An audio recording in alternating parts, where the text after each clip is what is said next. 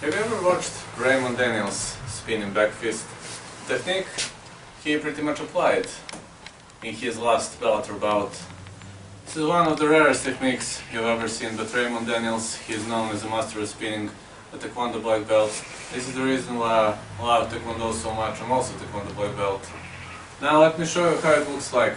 A tornado feinting. When you feint for a tornado kick, that's it. Spin, just one feint, 360 degrees. But after a feint, see, when you're feinting, you must continue your attack with a spinning back fist. It's kind of harsh, you know. It's difficult because you can lose balance, and if you miss, you're an easy target.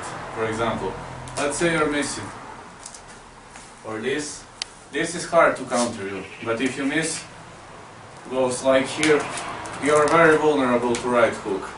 How it looks like, slow motion. It's a slow motion. This is full speed. In the full speed, how it looks like. So, start rotating and do a regular one. This is the easiest way. When you're here, just continue, see? Continue rotating. You mustn't stop, because if you stop, it's a very, very big problem. Also, this technique is very, very vulnerable to takedowns. When you spin, he can easily shoot in and take you down. But it's a good knockout power. See? It's one of the most powerful strikes you'll ever see.